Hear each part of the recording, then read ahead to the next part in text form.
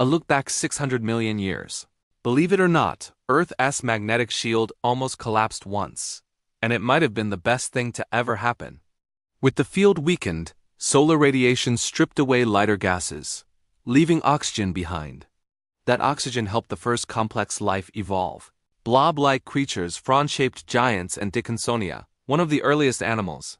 We know all this thanks to ancient rocks that act like magnetic time capsules, preserving the strength of Earth's field across billions of years.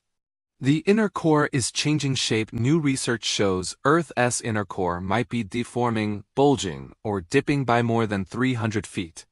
That's like a skyscraper suddenly rising or sinking deep inside the planet. Scientists can't drill 3,200 kilometers down, so they study earthquake vibrations instead.